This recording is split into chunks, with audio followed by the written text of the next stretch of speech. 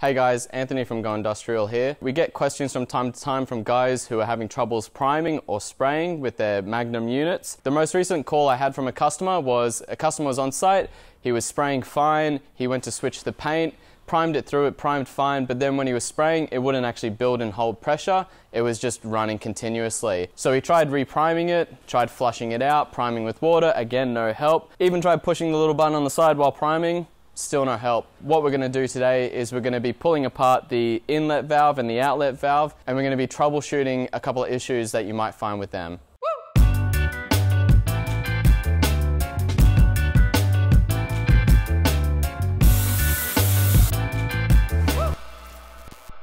This tip will work for your Project Plus, your X5 and your X7. The Pro X range is similar but a little bit different, so stay tuned for a video on that. So let's jump into it. We've got our X5 unit here, and what do we need to get this done? Today I've got a socket wrench and I've got a 22mm socket and a 16mm socket. If all you got on site is a shifter, that's going to be fine, it doesn't matter. We've got a pin punch. It doesn't have to be a pin punch, you could use a skinny screwdriver or anything like the sort. It just needs to be long and quite narrow, so that way you can put the spring over it and line it up, but we'll get to that. So the first step is we're going to be putting our 16mm socket on, and we're just going to be taking out this outlet valve here.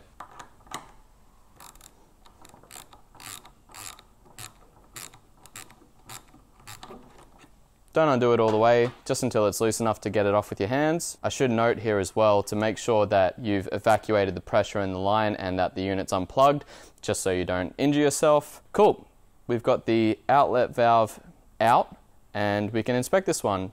You'll notice that you have a seal on the unit here, and then inside of this section here you'll have a spring and also a ball. And what happens is the ball will move up and down on the spring and allow fluid to flow through. So if you've got any blockages or anything like that, that can definitely stop the fluid from flowing through, and you'll typically notice it either around these sections here or around this section here, and sometimes in this section here. What we want to do is we just want to give this a good clean up, and also in there. Once you've done cleaning it, then what we can do is just screw it back in. So you just want to find the thread, hand tight,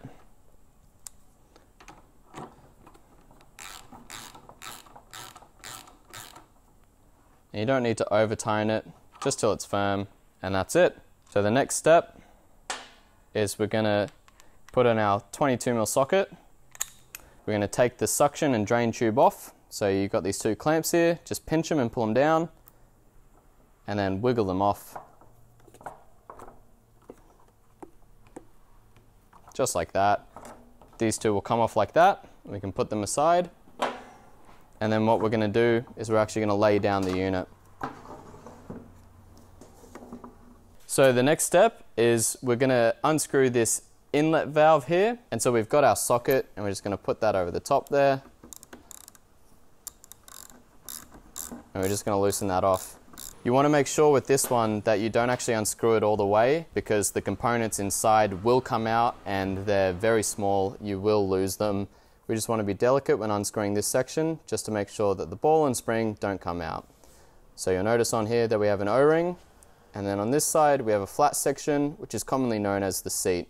So basically what happens when your pump is running, the ball will sit on this section and it'll move up and down, and it'll seal on this seat here. So if you've sucked up any paint debris, it may get caught in here, and it will basically not allow the ball to sit flush, and it won't seal, and fluid will go back down. You're not going to be able to prime or spray. Secondly, what could happen is the ball might actually get some paint skin on it if you've left it sit for a few minutes, or if it's a really hot day, and it may not run. The next step is we're going to get the ball and spring out of this section here. So using our pin punch, we just want to get in there ever so gently and make sure you don't lose it. So you can see here, you've got the spring and you've got the ball.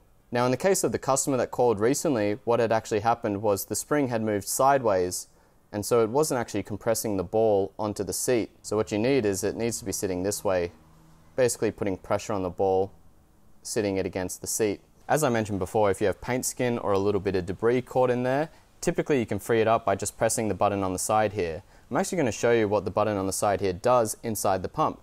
So when you press it, you can see the little pin that comes through, and it basically just nudges the ball and allows it to flow freely again. Super simple, but super smart. Cool, so now that we've got all this cleaned up and we've got it free from debris, both on these sections and also inside the pump section here, what we're gonna do is we're gonna be putting it back together. You wanna get your pin punch, which I mentioned earlier, and your spring, and we're just gonna put it through like that. And all this does is it allows us to put it into the pump and line it up with basically ease. So let's go. So we're just gonna basically put it into this section here, and we're just gonna feed it down the pin punch, just wiggle it down. Just make sure it's nice and straight and it doesn't spin.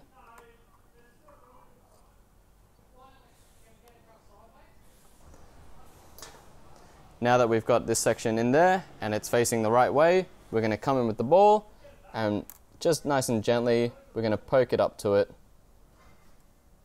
Just make sure you're really gentle when you do this, just so it doesn't, spring back at you and you lose the ball. Then we're going to get the inlet section and we're just going to screw this on. Again, be very gentle when you're screwing this on, just so you don't bump it. You might shift the spring and end up putting it sideways again. We're just gentle until we get some compression, and then with our shifter, just finish it off. And again, doesn't have to be too tight, just firm, and that's it. So we can stand the unit back up now and reattach our tubes. So we get the drain tube and we'll wiggle that on there, get our clamp, put that over the top, suction tube, wiggle that on, and clamp over the top, and perfect. Now you can do some testing. Just quickly though, good thing to note is that through that process, I'd recommend when you start it up and you're priming, just hit the button a couple of times just to make sure that everything's settled in and sitting flush. Cool guys, thanks for watching, hope that helped. If you've got any other recommendations or anything else that you need help with, comment it below, we'd love to help out. If this tip didn't help for you, then get in contact, we're always happy to help and talk you through any issues that might happen. Happy spraying guys.